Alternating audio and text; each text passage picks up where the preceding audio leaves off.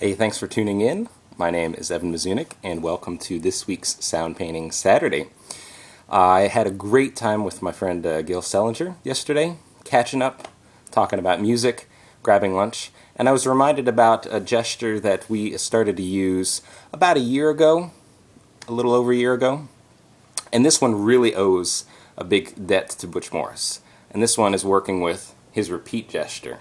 And Butch, from all the study I've done of him, Butch uses this gesture in at least 5 different ways. It's a rich gesture. So it might be minimalism, it might be stick, it might be lock this, it might be a match or some type of synchronize. So that last meaning of matching or copying, I know we've got match, but this one is a really quick and dirty and beautiful way to go copy, paste.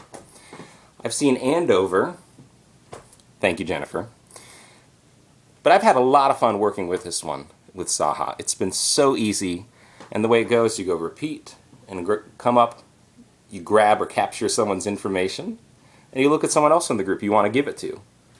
That person keeps doing what they're doing, and you find that new person, boom, and you drop it right on them, and that's an immediate initiation. And you keep doing that. So they grab as much information as they can from that other source. Butch sometimes goes like this, you know, he has you listen and imitates gesture. I've been using this just in real time. It's been a lot of fun.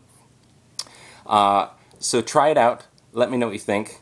We've also been playing with some other variations on this gesture, but I wanted to give you one little takeaway of how we've been using copy and paste. And thank you, Gil. Thank you, Butch.